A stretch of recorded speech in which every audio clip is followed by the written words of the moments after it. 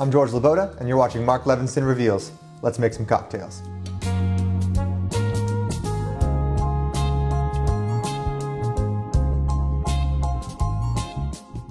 On this episode of Mark Levinson Reveals, I'm going to make 3 classic cocktails that correspond with 3 different genres of music, and I'm going to reveal some very simple and easy tips that can take your cocktails to the next level. About a year ago, I attended an event with Mark Levinson, and there was some beautiful craft cocktails, a 6-course meal, and it was just exquisite. So today, I'm going to try to recreate some of that magic and show you guys how to make 3 classic cocktails at home. Up first, the Old Fashioned. In my opinion, the Old Fashioned is one of the most classic cocktails out there, and I think one of the oldest recipes on record. So today, this is going to be perfect if you're listening to classical music or even just the classics in general, because the Old Fashioned is a classic. So let's make this cocktail. So what you want to do is you want to grab your aromatic bitters, you want to add 4 dashes, and when I say dashes, you want to make sure they are big dashes. Do not make them just little drops, because this is like the spice cabinet of your liquor shelf. So you want to add the flavor with some bitters there. So 4 dashes of aromatic bitters, 2 dashes of orange bitters, and then you want to grab your simple syrup, or you can muddle a sugar cube if you like. I like simple syrup because I think it makes a more even and balanced cocktail. And then you can do 1/2 ounce of simple syrup. Pour that in. And then you want to grab 2 ounces of your favorite whiskey. So any bourbon, rye, whatever you like, 2 ounces of that, and then you're ready to stir. When you're stirring your cocktail, you want to stir until your hand is pretty much too cold to hold onto the glass, because the whole point of stirring your cocktail is to dilute the cocktail and add a little bit of water to the cocktail to make it a more balanced and even taste throughout the drink. So stir for about, I'd say 20 to 30 seconds is a good amount. And then once your hand feels nice and chilled, you are ready to pour into a glass over a big ice cube.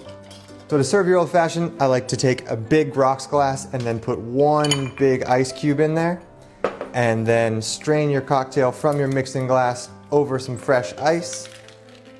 Because if you use these smaller ice cubes, your drink will get watered down a lot faster than you'd like, and by the time you're done drinking it, it will taste very watery.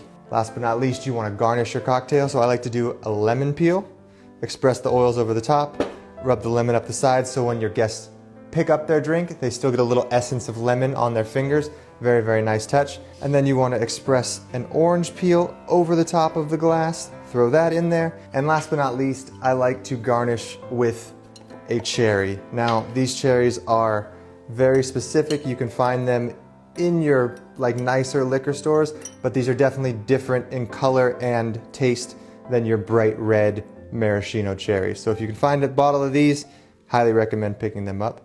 And that right there is your classic Old Fashioned.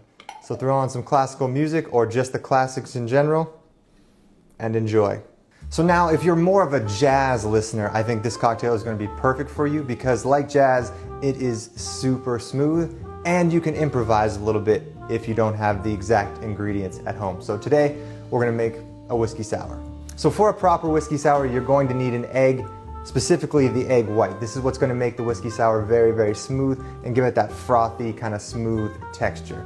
Be very careful not to break the yolk, but that is also why you put the egg white in first. So once you have your egg white in the cocktail shaker, you want to add 1 ounce of lemon juice, and then 3/4 ounces of simple syrup. And then you want to add 2 ounces of your favorite whiskey. I like bourbon in my whiskey sours. Now this next step is also the key to a proper whiskey sour, is to shake the cocktail with no ice in it. So this will really develop the foam and the froth and make it as smooth as it can possibly be.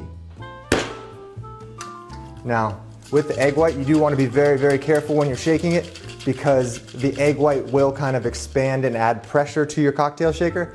So hold it tight, because it could pop off or, explode a little bit. So be careful. So once you've dry shaken your cocktail, I like to add just 1 giant ice cube to keep the foam intact. And then just kind of roll the cocktail around so it gets chilled, but you still don't lose the foam in the cocktail. As you can tell, guys, the foam is a very important part of making this the smooth, jazzy cocktail that it is. Now, when I said you could improvise, if you don't have simple syrup at home, you could use honey, you could use maple syrup. If you want to add like a few raspberries to it, or strawberries or blueberries to change the flavor a little bit, you know, you can play around and make it your own. But this is the basic recipe to start from, and you can do what you like on top of that. So once you finish rolling the cocktail around, you want to grab your Hawthorne strainer and then a fine strainer to double strain the little ice chips out of there. And as you can see, you have a nice, beautiful, foamy cocktail. And last but not least, to garnish a whiskey sour, I like to add a couple drops of bitters on top, and then grab a toothpick and make a little kind of latte art on top of that. And last but not least, to finish off the whiskey sour, you want to take a lemon peel and a nice cherry, lay that right on the edge as a garnish, and that right there is your smooth jazz whiskey sour. Enjoy. And last but not least, this one is a little bit funky, so for you funk fans out there, this is called the Boulevardier. Now, I do call this one funky because sweet vermouth is a fortified wine and Campari is more of an herbal liqueur, so you get kind of that earthy herbalness in there, which kind of brings a little bit of funk and bitterness, which is definitely a switch up from your more sweeter cocktails. So if you don't like sweet too much, I highly recommend trying one of these. So you want 1 ounce of sweet vermouth. Now, the key to making cocktails is to always put in your cheaper ingredients first, so if you mess up, you don't feel bad wasting the more expensive ingredients. 1 ounce of Campari, and then 1 ounce of your favorite whiskey. And like your old-fashioned, you want to stir until your hand gets cold to properly dilute the cocktail. So an easy tip when you're trying to stir your cocktail is to try to keep the spoon along the outside of the glass, because the more you try to stir, like, you're going to mess up all the ice and it's going to make it a lot harder. So the more ice you have, the easier it's going to be to stir, and then try to keep your spoon along the outside instead of trying to force the spoon to turn. Just let it do the work for you. You want to grab another rocks glass, throw 1 giant ice cube in there, and then strain your Boulevardier over 1 big ice cube. Garnish with an orange peel, and that right there is the Boulevardier. So that wraps up our segment of Mark Levinson Reveals. I hope you learned something. I hope you enjoyed the jazz, the classics, and the funk.